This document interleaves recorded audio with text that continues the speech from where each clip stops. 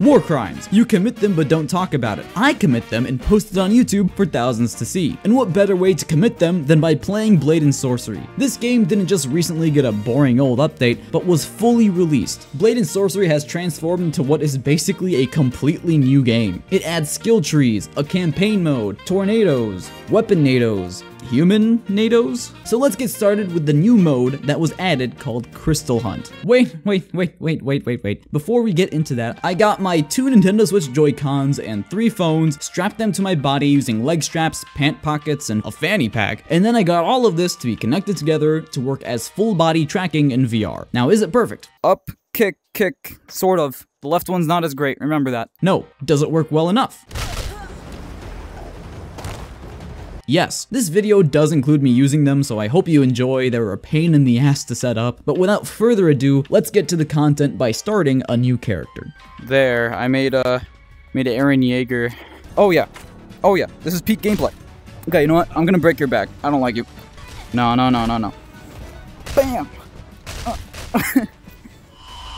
God, I have to keep adjusting my stupid fanny pack on my chest. Can you stop it? So now that I have my DIY full body tracking suit set up, I am ready to experience the new game mode. Notice how that was in quotes. Well, that's because this is actually not a new mode. This was already in the game, except it had no purpose, and quite frankly, it was kinda trash. Now, it essentially acts as the campaign mode of this game that introduces you to all the new content and spells. Really, all the new content just creates fresher ways for you to commit war crimes. Smell it. You died from the smell.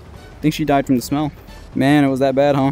Here's what we're gonna do. Okay, I'm gonna grab you. I'm gonna do a great job of protecting you.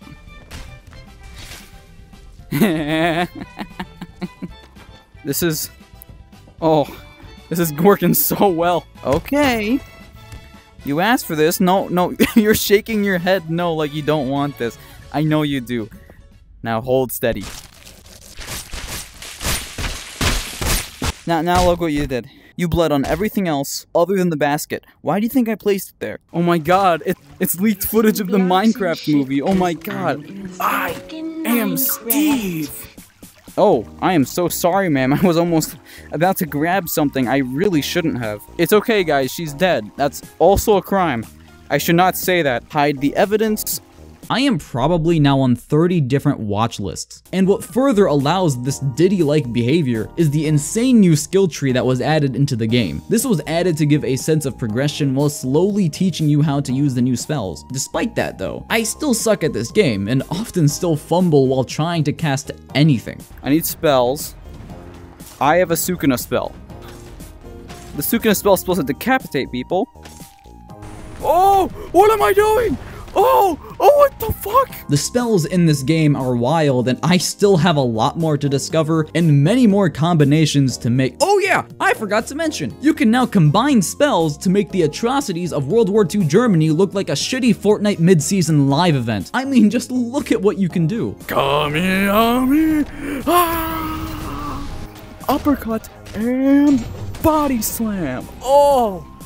Oh, you don't deserve to exist. And this is only heightened by the mods that you can install, as they still work in Crystal Hunt. The new game mode also added a shop to the game that sells things like weapons and gear. I forgot I installed some of the mods. What? He has a bulge, brother. I mean, come on.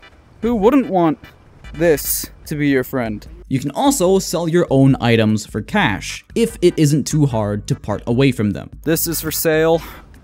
This is for sale. This is for sale. Be careful with them. These are antiques. These are very high quality action figures. Oh my god. No, censor that. And of course, life isn't fun without a threesome. The store also had a mirror for me to admire my looks in. You know what I am? I'm sexy. Sorry, just my inner Eren Yeager came out.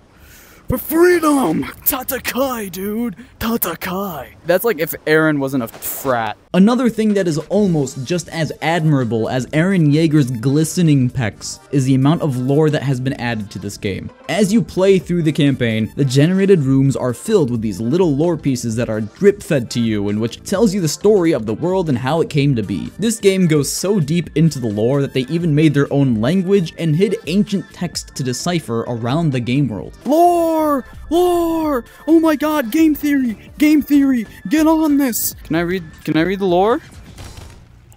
Here, good book. Read it. I am parrying like a motherfucker. I have the power of God and lore. Take it! Lore dump! Lore dump! Lore dump! You don't even know your own lore! Very nice.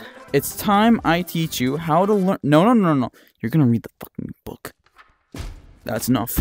And on top of that, this game is a sandbox game, meaning that you can completely skip the lore despite its sheer magnitude. That's how big this game has gotten. And albeit I've already covered the gist of all the game content, I haven't yet talked about any of the small improvements that have been made that only makes this already fantastic experience 10 times better. One of which, for example, is how I believe that stealth has been officially added to the game. Before, you could try and sneak up behind someone, but they would just spin around and jump your ass. But now I can jump their ass.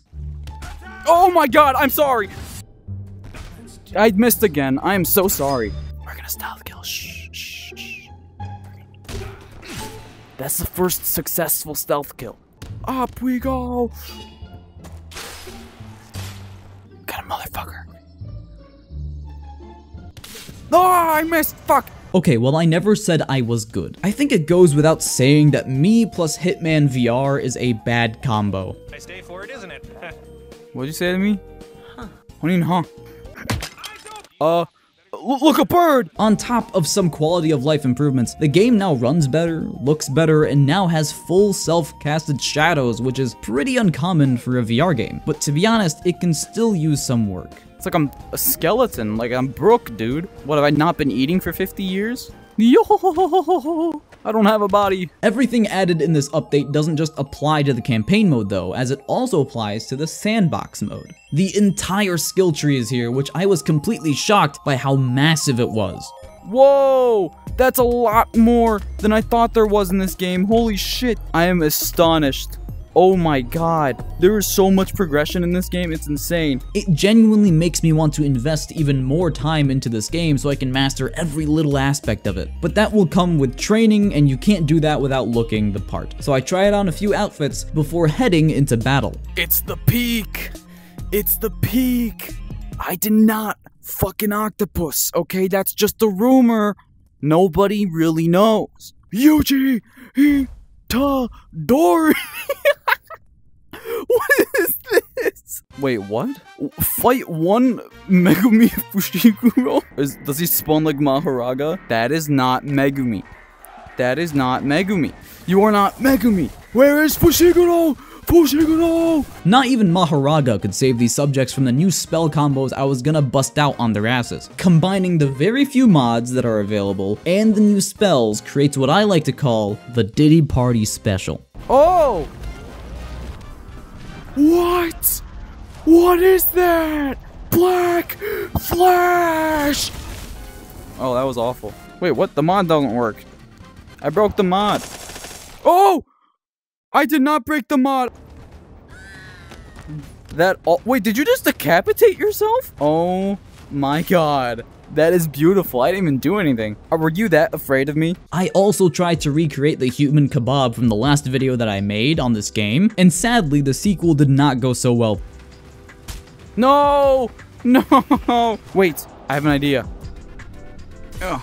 Let's go! It worked! This is your friend! Oh, fuck, where'd it go? As I have mentioned multiple times throughout this video, the mod list is awful right now. Blade and Sorcery gets about one major update a year, with this one's being the final full release. These impactful updates tend to break mods heavily. This results in what we have today, which is a very barren mod list. And until the mod scene picks up, I can see a future where I just stick to playing an older version of the game where mods actually work and can enhance the experience outside of the campaign. But even with the mods being the one one downside of this update, Blade and Sorcery has still evolved into a beast of a game, and they aren't even done with the content. As stated in their Steam developer log, updates are still on the way for some more minor things. This is great for us on PC, as we are going to get a pretty consistent stream of content in the form of official updates and hopefully mods. But really, this game is massive and has so much to explore and do and progress through now. I can't wait to jump back into this game and break the Geneva Convention in a whole new way I didn't know was possible. I'd easily recommend for everybody to check out this update for themselves, because I purposefully did not show some of the specific things that I saw or did, as a lot of it should be experienced by the player to avoid spoilers. So with that being said, thank you guys for making it to the end of the video, and if I don't make a new video in the next few weeks, then I'm probably too busy practicing my magic skills to 1v1 Harry Potter.